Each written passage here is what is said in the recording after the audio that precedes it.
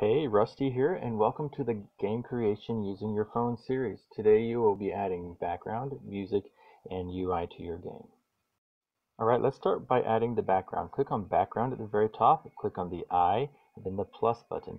From the media library, you can choose any background that you'd like it to be, or you can make your own. Adding background music takes a few more steps, so go ahead and click on the sound button at the top, the plus button. Let's go to Media Library, and I'm going to add a music loop from in here.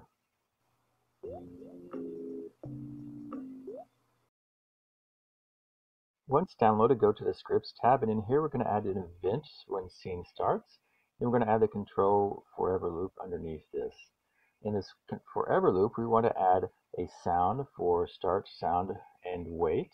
And this is going to cause a loop that plays the music, then it plays it again, and plays it again. Now we're going to change the volume and raise it up just a little bit so you can hear it better in the game. We want to move this actually outside of the loop so that it doesn't call it only needs to be called once.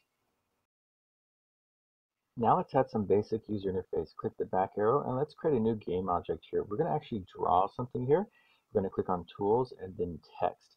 And we're going to type in this text, high score and score. And we're going to position this at the very top of the screen so that in our next tutorial we can add the scores under here. They can change as you play the game. Click the check to place the text and the back arrow to exit out of here.